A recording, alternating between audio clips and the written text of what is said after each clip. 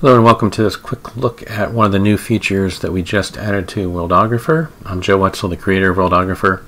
This new feature is available in version 1.154 and it's for tapering a river automatically. What you would do is you pull up the shapes drawer here.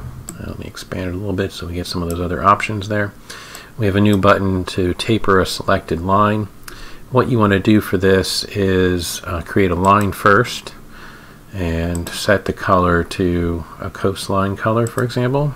Actually, let me go back up to terrain and let's just rough in the color for a coastline, because the auto-generated map does just the ocean color, but then typically what you could do is add sort of a coastal sea color here for the area that's not too deep. Something like that.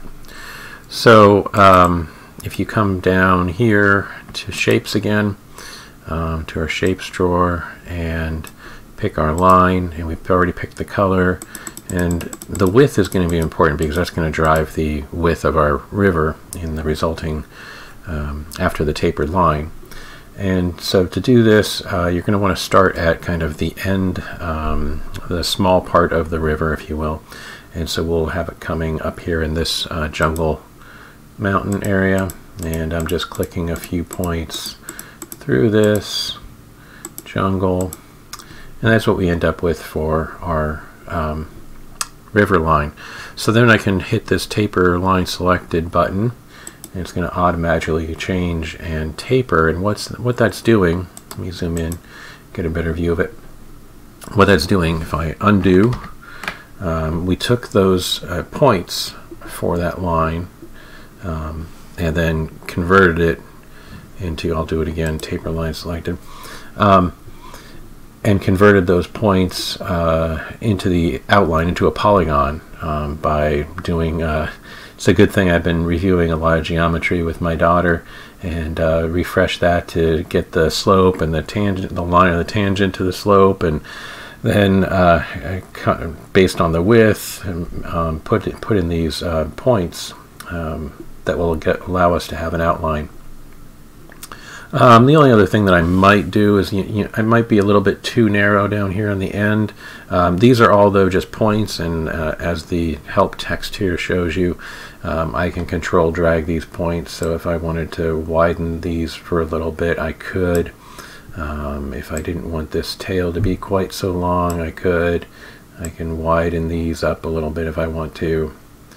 There's actually 2 points there next to each other. But that gets you an idea of what you can do. If you zoom in even further, of course, then you've got a little bit more control over these. So if you don't want to, there. So that's what it does by default, and you can do that to any selected line. We can auto-generate a bunch of rivers for our world using the generate rivers up here, and then you can apply this taper line selected to each one by selecting the river and then applying that. And it just gives you a nicer look. One other thing that you can do with this, if you wish, is you can add a drop shadow to kind of give it a coastline look, or a riverbank look. You can play with the radius of that drop shadow.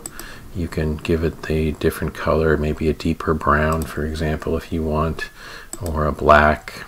You can go black. You can give it a very narrow outline by basically making it a tight radius but a very high spread.